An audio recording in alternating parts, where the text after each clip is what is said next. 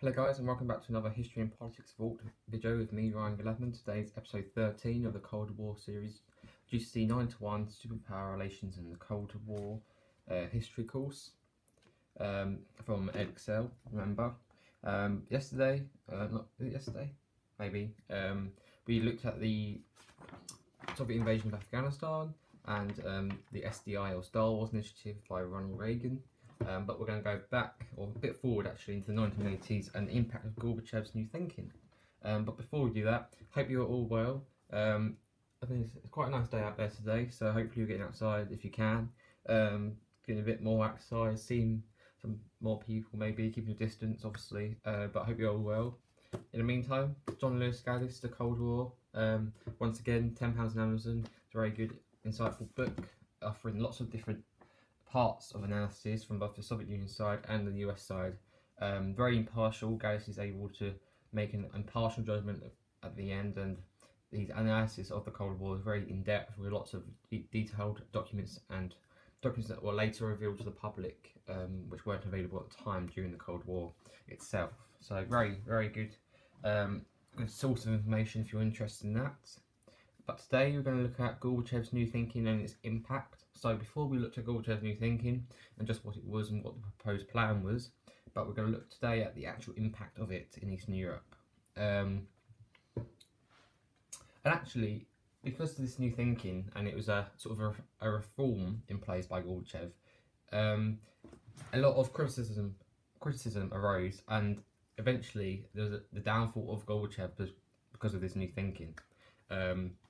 And because of the criticism and a lot of revolts that happened due to this new thinking, there's a breakup of the Soviet Union, and it actually ended the whole Soviet Union itself, which meant that the Warsaw Pact collapsed as well. But it wasn't because the Gorbachev's new thinking was bad; it's because it allowed countries to become autonomous once again, and they were able to take back their countries, and it meant that there was no need for the Soviet Union, and actually the Soviet Union was seen as something bad now. Before it had been forced to be seen as something good because of the Brezhnev Doctrine, but in 1988 Gorbachev rejected the Brezhnev Doctrine, and actually the year later he accepted that countries in the Warsaw Pact can make changes to their own countries, their own governments, which actually became known as the Sinatra Doctrine, not the Gorbachev Doctrine.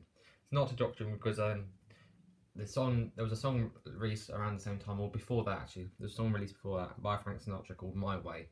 And it got quite linked to the idea of Gorbachev's new thinking, allowing the countries to do it in their own way, to rule in their own way. So that's why it's called the Sinatra Doctrine.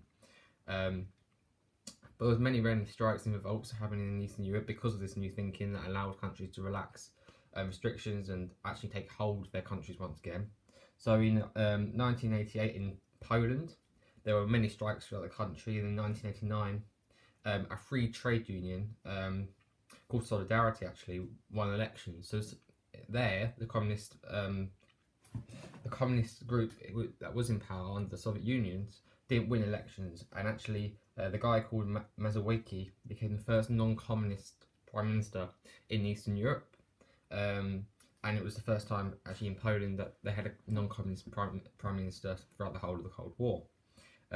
Similarly in East Germany, where there was a massive battleground between the West and East, the US and the Soviet Union had been a battleground for the whole of the Cold War, with the Berlin blockade and airlift and many other minor disputes and things like that, and the Berlin Wall being created. In October 1989, Gorbachev, he visited East Germany and actually told them that Soviet troops would not put down any East German demonstrations to try and unify themselves with West Germany. So actually, following on the 23rd of October, 300,000 started to protest around East Germany in Leipzig, and on the 4th of November 1 million protested in East Berlin. So gradually it was coming more from the east side and more central to the western side, and actually the protests and demonstrations moved gradually towards the Berlin Wall, and actually on the 9th of November, so 5 days after the protests in East Berlin, the Berlin Wall was pulled down. And then in 1991, 2 years later, Germany was reunified as a country, as one country again, which had been under Nazi Germany during World War II, and it got separated up into 4 zones, but now it's become reunified as one country. We did talk about this in the last episode we do next time, But that's just another part of the revolutions that happened in Eastern Europe. That's why I'm talking about it now. Czechoslovakia, it was called the Velvet Revolution.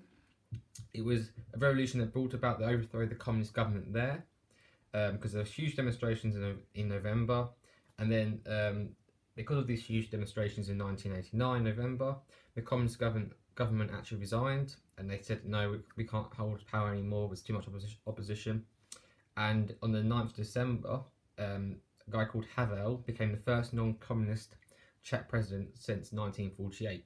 So 3 years after the war, that was the last time that Czechoslovakia had a president that was not communist. And since then it was a communist progression, and this is the first time since then that there was a non-communist prime minister, and it was a massive symbol for the country to say actually we're taking back power. And similarly in other countries, as we talk through these revolutions, the pattern is that people are defying against the Soviet control, not voting in these communist parties because they wanted to take back power and not become communist themselves anymore. In Hungary, 1988, Gorbachev accepted that Hungary could actually become a multi-party state. So it was a unitary party state, so one party in power, and there was no other parties to challenge it. But actually, Gorbachev allowed it to become a multi-party state. And there was democratic elections won by the Democratic Forum, which is basically an alliance of non-communist groups in 1989. So because of these elections that were able to take place for the first time in many, many years, the groups of non-communist parties all come together as one group, called the Democratic Forum, was able to win power. And then on the 21st of October in that year, Hungary actually opened its borders to East Germans and the West. So where Hungary is, it's just sort of southeast of where East Germany is. So it opened its borders up to there, and it also allowed the West access into Hungary, which has been something that the Soviet Union tried to block through its barrier, or its Iron Curtain, if you like, as Winston Churchill called it. The barrier that they tried to put up in place between the east side and the west side. Obviously, they controlled the east side on most of it, and they wanted this barrier to be put in place. But this is another symbol that actually this barrier was coming down, and then the Cold War was finally ending because of the collapse of the Soviet Union itself. In Bulgaria, 1990, there was democratic elections and won by a renamed Communist Party. So actually, even though the Communist Party won these democratic elections, it was the first time these elections had become democratic, and the new Communist Party actually became less associated with the Soviet Union because the Soviet Union was becoming less and less powerful, showing more weaknesses in internal disputes and how it was actually trying to govern itself because of Gorbachev's relaxation of restrictions and allowing Warsaw Pact countries to dominate their own politics and government. So actually this Communist Party in Bulgaria, even though it was elected in, actually it was more of a capitalist party in the sense that it wasn't so communist that it was associated with the Soviet Union.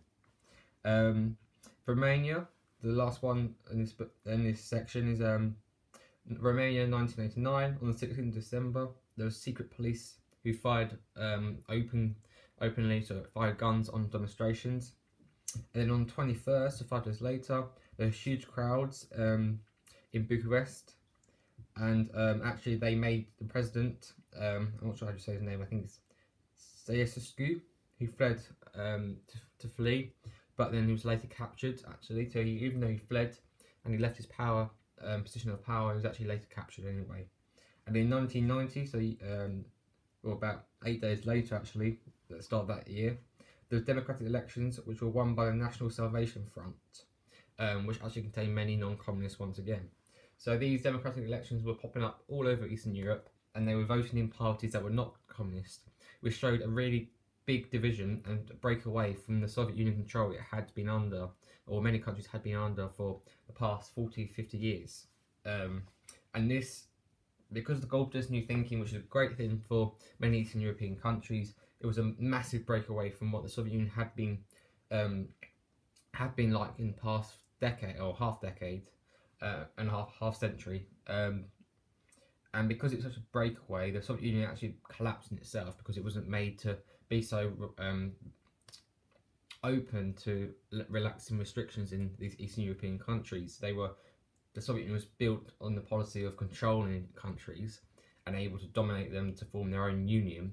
And once that union had been questioned and rebelled against, and it became less and less a union, then actually the Soviet Union itself would collapse. So Gorbachev was a very progressive thinker, and he's a progressive leader of the Soviet Union. However, he actually led to the downfall of it, which many criticised within the Soviet Union. Many criticised him on being the cause for the fall, which we'll look at in the last episode. So we'll look at the collapse of the Berlin Wall, the collapse of the Soviet Union, and then the end of the Warsaw Pact. And then ultimately, this meant, or these three stages meant, that the Cold War would end as we knew it to be like then. There's been many questions and points raised that actually the Cold War hasn't ended, and we've just taken a new term with different countries. So in one sense, China and the US instead of the US and the Soviet Union, and with North Korea in that as well. But in the sense of this Cold War between the US and the Soviet Union, we'll look at the ending in the next episode. But I hope you enjoyed the video. If you did, please leave a like down below. Subscribe if you are new.